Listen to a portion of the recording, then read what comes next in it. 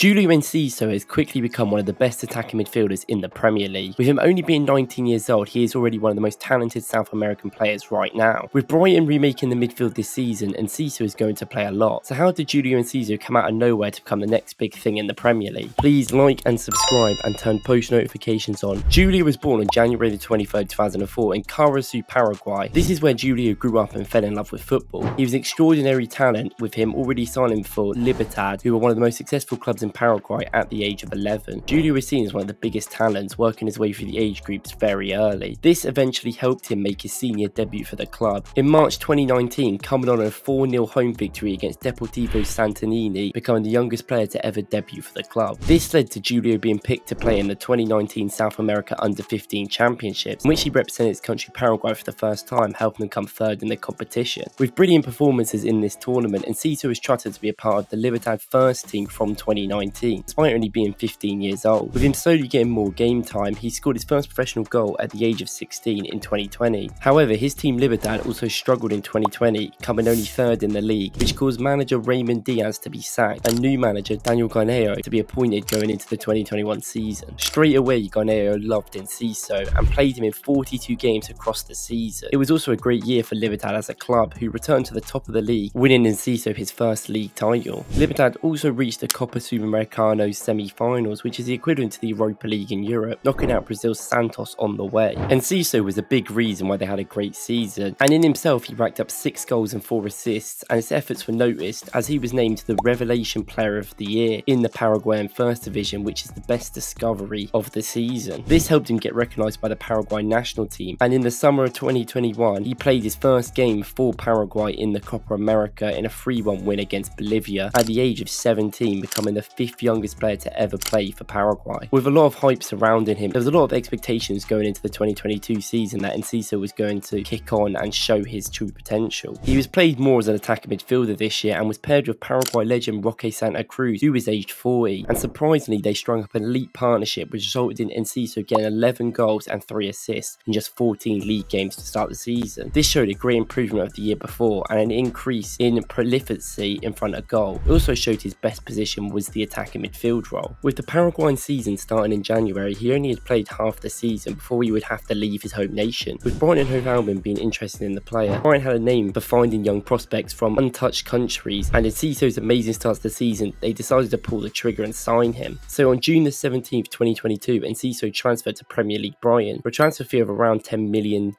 signing on a 4-year deal. Enciso was only 18 at the time, so it was a big decision to leave his family and come and join a club the other side of the world, but Enciso did it and never looked back. Enciso made his Brighton debut on the 24th of August in the Carabao Cup as he started in Brighton's 3-0 win against Forest Green Rovers, claiming an assist. However, he had to wait for his Premier League debut, with it eventually coming as a second half substitute in Brighton's 4-1 win against Chelsea in October. With minutes being hard to come by, there was a lot of rumours that Enciso would be allowed to leave on a loan in January, but with a move never materialising, Enciso stayed and tried to fight for his place, and under new manager Roberto De Zerbi, he had to wait until April to get a clear run in the squad. He scored his first Premier League goal on 4th of April against Bournemouth and followed this up with a screamer for a winner against Chelsea, helping Brighton for their first win at Stamford Bridge in their history. This was the start of some momentum for Enciso, and he continued this up with the end of April as he got a surprise start in the FA Cup semi-final against Manchester United at Wembley. Enciso played very well in that game and in the end came off in 60 minutes with his head held high, despite Brighton losing on penalties eventually later. And after this, he started his first Premier League game just 3 days later against Nottingham Forest in a 3-1 loss. However, he did not let this get to him, and 3 days after that he started again against Wolves at home, claiming 2 assists in a 6-0 victory for Brighton, being their biggest Premier League win in their history. He continued his elite performances throughout the rest of the season, starting almost all of Brighton's games, scoring against Arsenal at the Emirates and a screamer to get a draw against eventual champions Manchester City. This goal eventually got the Premier League goal of the season, which also made him the youngest player to ever achieve this award. These goals and performances also helped Brighton reach their best ever Premier League finish, coming 6th and qualifying for next season's Europa League. Going into next season, there is more expectation he will kick on, and he certainly has the ability and potential to do so. Being around a great manager and a great squad will also help him achieve this. What is the ceiling for Julio Enciso, and how much will he achieve in football?